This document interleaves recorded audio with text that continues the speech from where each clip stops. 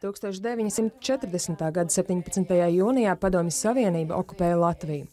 Māksliniece Džemma Skulme ir tās dienas atslieciniece. Tas bija ļoti pēkšņi. Vecāki varbūt kaut ko runāja, bet es nedomāju. Tas bija pēkšņi, es biju laukos. Apjukums, neziņa, bailes. Tā laika atmiņas ir neizdzēšamas. Skolas biedrenes tika aizvestas. Mēs bijām klasē apmēram 30, no mūsu klases 4, no zēnu klases vairāki zēni un no visām klasēm pakāpeniski, īpaši no pēdējām. Lūgt atminēties vairāk nekā 70 gadus senos notikumus, māksliniece teica, ka pārdzīvoja mijās ar ikdienu. Tas paradoxālais ir tas, ka cilvēks dzīvo, turpina dzīvot, turpina mīlēt.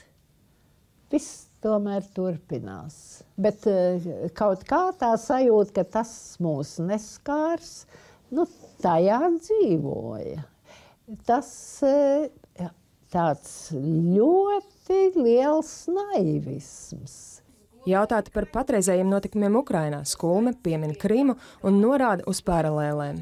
Vispirms parādās tā notikumu, tāda līdzība, ko mēs esam pārdzīvojuši, un pēkšņi 21. gadsimta šais jau 11. gadu parādās līdzīga situācija. Arī padomju varai ienākot Latvijā 40.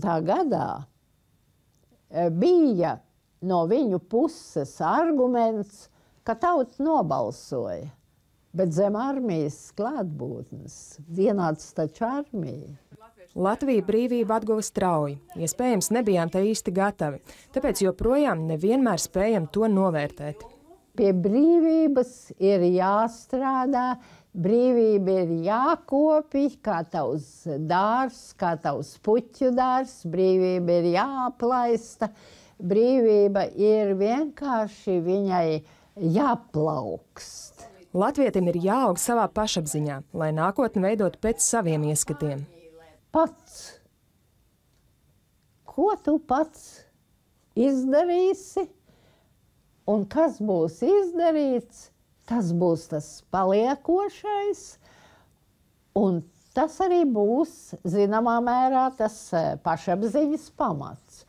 Par spīti visam, latvieši bija, ir un būs. Skulme netic tiem, kuri paģēra mūsu izzušanu. Nē, es nedomāju.